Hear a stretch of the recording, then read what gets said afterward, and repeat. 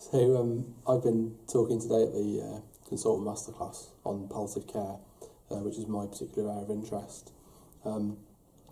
It's an emerging area, I think, for PD. I think it's something that we'll all be hearing a lot more of over the coming months and years. That's really interesting and very valuable, I think, that the masterclass is leading on that. The talk I've been looking at today was really initially around establishing the case for palliative care in Parkinson's disease, and I'm sure we'll all know of colleagues who don't think it's necessarily an appropriate thing in PD. So we look first of all at the evidence for palliative care need in Parkinson's disease, and then at some of the tools which are emerging to help try and measure that, the level of unmet need.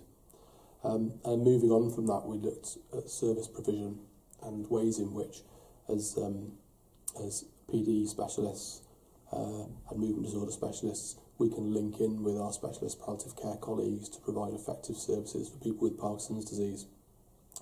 And after we talked about some of those textbook type issues, if you like, we then looked at some specific cases, and I talked about a chap that I met recently who had just been diagnosed for 3 months and actually was not particularly badly affected from a PD point of view in terms of movement at this stage. Had a few hallucinations or illusions really, but had actually very complex existential issues about his disease, fears about becoming dependent, about losing his capacity to make decisions, and fears about reaching out to a family before he lost those functions.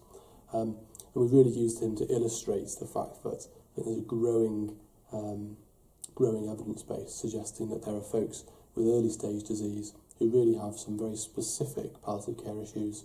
And I think over the coming years what we'll see is services that are designed to respond to the need of people like that gentleman, and which look to identify and address palliative care need wherever it exists throughout the disease course.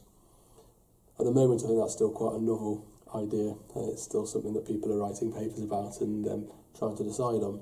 But I think it's a nice example of the way in which the masterclass mixes that quite cutting edge, if you like, research alongside established clinical practice, and allows people to talk about that and talk about the way in which they may or may not wish to introduce that into their daily practice.